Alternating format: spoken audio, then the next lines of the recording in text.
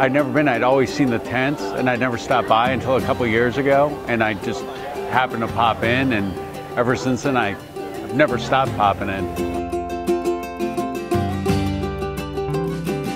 You know, I like that it's different every day. You can come here on a Tuesday and again on Friday, and the show's completely different because the artists are always working, and so everything just seems to change on a daily basis.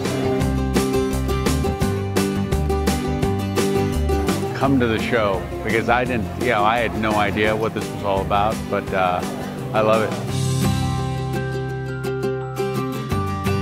I started with Jenny Foster. I've bought several pieces from her, from Santiago Michalak, from Joe and Mary, from also, I think I've collected from about 8 different artists.